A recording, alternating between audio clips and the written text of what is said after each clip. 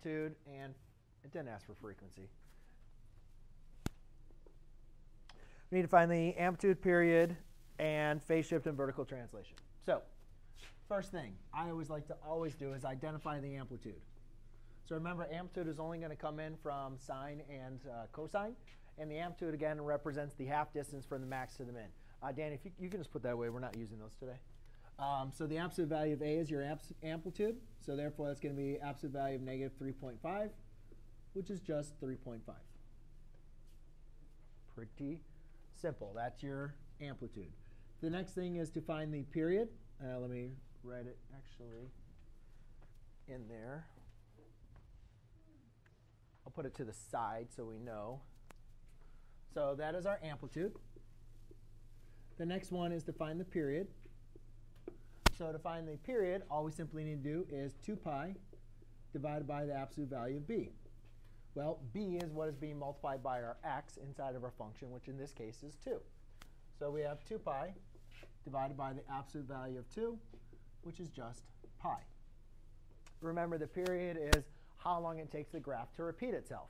So now it takes this graph pi, this length, for the graph to repeat itself. Does that make sense? Remember the curve, and it takes pi to repeat itself. The next one is going to be the phase shift. If you guys remember when we looked at the phase shift on the computer, a lot of times the phase shift is the same thing as like the horizontal translation. But I said, don't get stuck on always finding what the phase shift is here. There's a systematic way I want you guys to find this phase shift. Instead of saying, oh, it's going to be right pi halves, what we do is we set bx minus c equal to 0, and we solve. So when I do that, I have 2x minus pi halves equal to 0.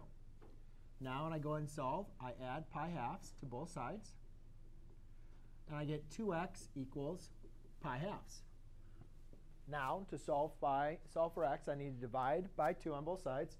Hunter, are you seeing this or are you following this? X is going to equal pi fourths. So therefore, I am shifting, in this example, pi fourths to the right, not pi halves. So it's very, very important that when identifying the phase shift, which is the same thing as the vertical translation, to make sure that, especially when you have a b, to set that equal to 0. The last one is the vertical translation, which I'm just going to abbreviate as v dot t.